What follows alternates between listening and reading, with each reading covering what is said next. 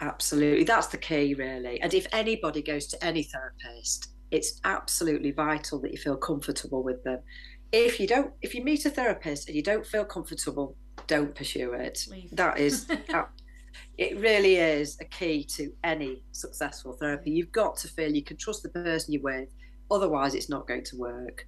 Yeah. So, yeah, and I suppose with hypnotherapy, people have got to want to allow themselves to get into that relaxed state. Otherwise, it won't work. And that's fine. Everybody's different.